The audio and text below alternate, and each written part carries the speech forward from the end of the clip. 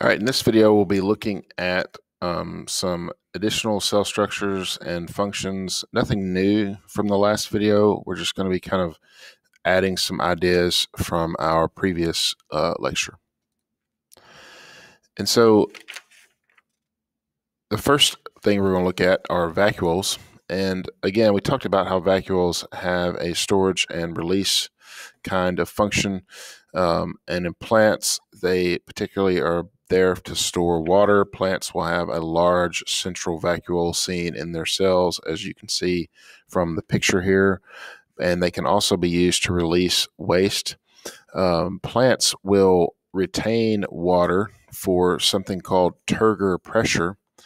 And what that does is it essentially forces the water to the outside of the cell wall.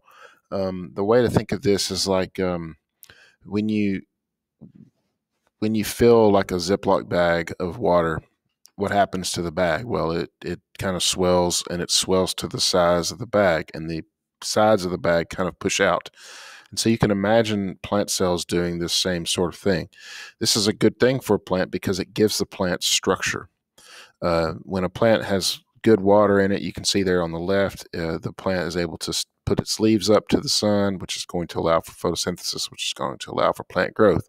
If there's no water, then those vacuoles will shrink. The cells then will shrink just like that Ziploc bag would shrink as the water got drained out of it, which would cause the plant to wilt. And so this would not be good. And so plants use water not only for cellular processes and that sort of thing, but also just to give structure for the plant.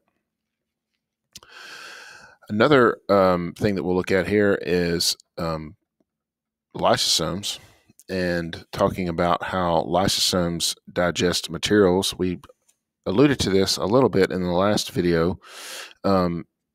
So there's a process called phagocytosis where the cell will take in large food particles. When you think food particles, think large portions of macromolecules, right? Like carbohydrates, nucleic acids, proteins, lipids. And then the vacuole's purpose then is to take and break those down into their basic parts.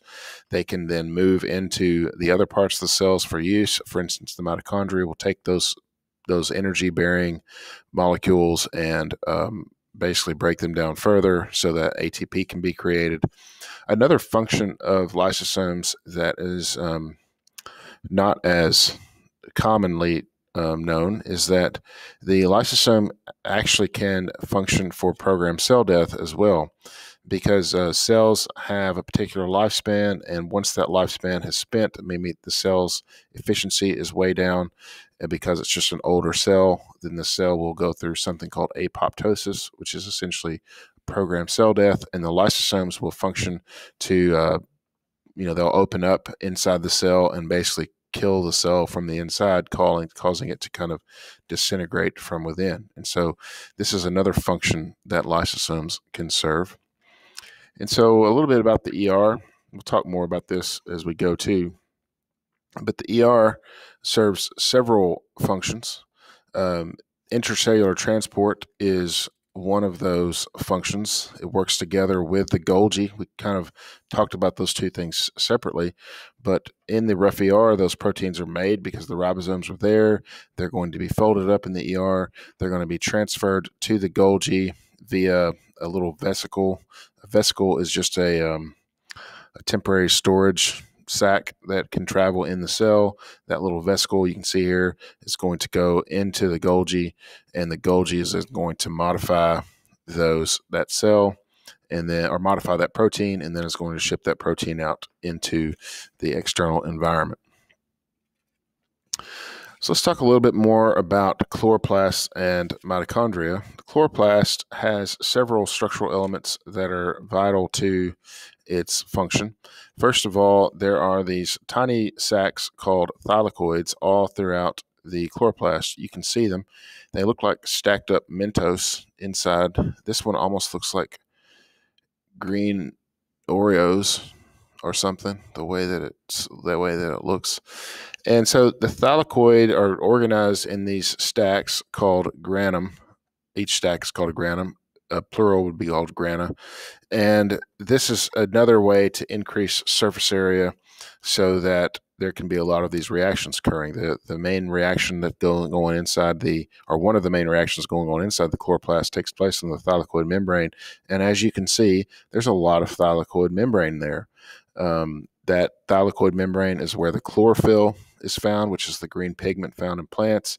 And it's made up of these photosystems that basically absorb the sunlight and then power electrons to create sugar. This is where the light-dependent reactions occur that are located inside the chloroplast. Well, also in the stroma, which you can see there, the stroma is the fluid inside the chloroplast, and inside the stroma is where carbon fixation occurs. Sometimes you'll call this process the Calvin cycle or the light-independent reaction, but carbon fixation is basically taking unusable carbon in the form of CO2 and making it into a usable product, which is glucose. So animals, plants obviously can use their own glucose, but animals can eat plants to have that, or an animal can eat another animal that has eaten plants, and so that's how that energy transfer takes place. And you can see this picture here of the overall processes of the chloroplast. You see the light-dependent reactions occurring in the Calvin cycle, and those two things occur in tandem. We will have an entire unit that we will go over that in more detail, but for this purpose, just mention them. And then here we have the mitochondria, which we talked a little bit about in the last video. Mitochondria has a double membrane. This provides different compartments for different kinds of reactions. It provides a higher surface area to volume ratio, which increases the efficiency of the organelle. The idea here is the mitochondria will take carbohydrates like glucose that is made in photosynthesis and will break them down to make ATP. The mitochondria can also take proteins and fats and break them down as well to create ATP. This one of the processes that occurs in the mitochondria happens in the inner chamber of the mitochondria, which is called the matrix, as you can see labeled on this picture.